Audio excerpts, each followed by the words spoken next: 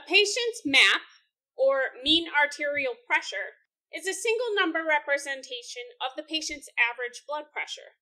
This can be calculated using the formula 2 times the diastolic plus the systolic divided by 3.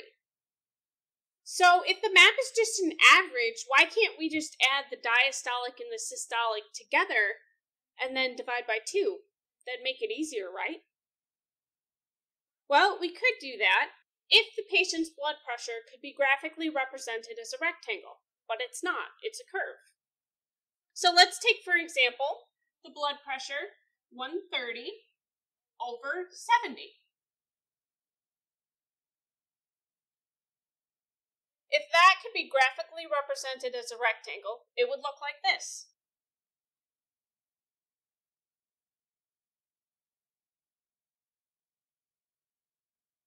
Now, what's 130 plus 70 divided by 2? The answer? 100.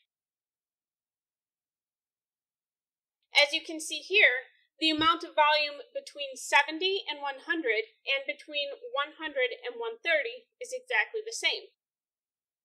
However,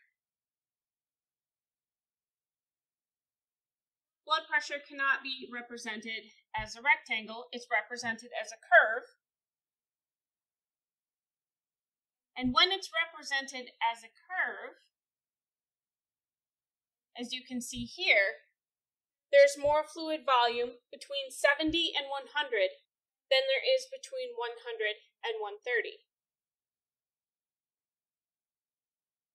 So now let's calculate the MAP of 130 over 70. As a reminder, the formula for this is 2 times the diastolic plus the systolic divided by 3.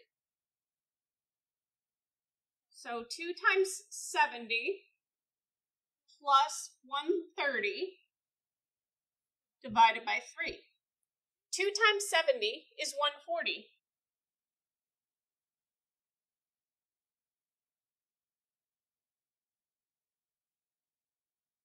$140 plus 130 is 270. 270 divided by 3 is 90.